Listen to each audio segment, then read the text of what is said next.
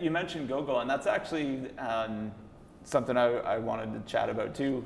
Is you know, it's a style of music native to DC. So for people watching that maybe aren't familiar with Gogo, how would you characterize it, and what, as a bass player, for you is different about Gogo from, you know, playing just like P-Funk stuff, or I mean, there's some similarities, but Gogo is definitely very distinct, right? Right. Well, So- it swings. It swings, and it's a different swing. It's not like a Philadelphia swing. That's more of a shuffle.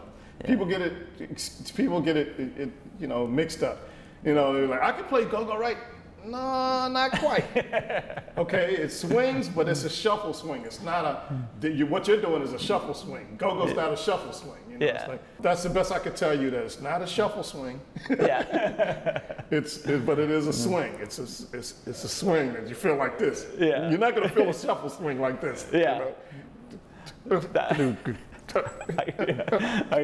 You know, that kind of thing. That's what it is. I can hear the drum beat just from that body motion.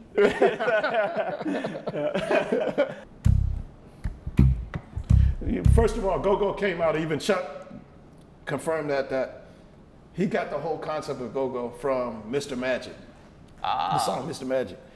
And Mr. Magic has the, you know, that.